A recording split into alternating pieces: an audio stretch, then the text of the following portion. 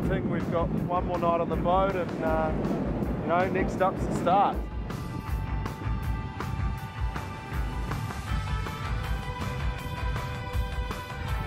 I'm very excited. Train hard in the last months. We want to try, we want to start, and we are ready. It means it's all happening soon. It's crazy. I'm just itching to get going. You know, we've trained well, got a really nice group, enjoying my time sailing. You know, it's like you've done your revision, you want to sit your exams and see how you go. I've put about 8 years of my life into trying to win the Volvo race. And I think this time around we've got all the ingredients and we certainly haven't got any excuses.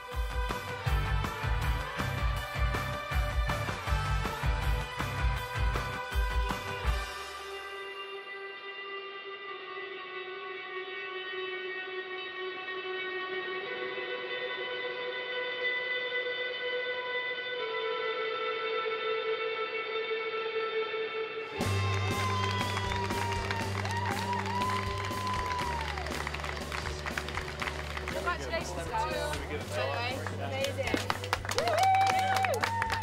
It kind of gives us some confidence of being able to compete properly in the race, because it hasn't been done before, being this late and this underprepared. So, you know, we still learnt so much during this last race about ourselves and about the boat, and we've still got a while to go. I couldn't be happier at the moment.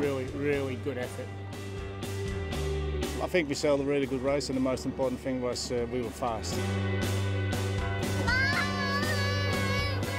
Really happy that we finished within sight of the leaders. I think that's something that we wanted to do, and that we managed to stay in contact with the group, and that was a really fun race. Get some sleep, you know. 2-day race like that, you don't get a lot, you know, because you can just kind of sprint through it. So take a break, a lot of boat work when it gets hauled, and we're going to get a little R&R and then come back here ready to go.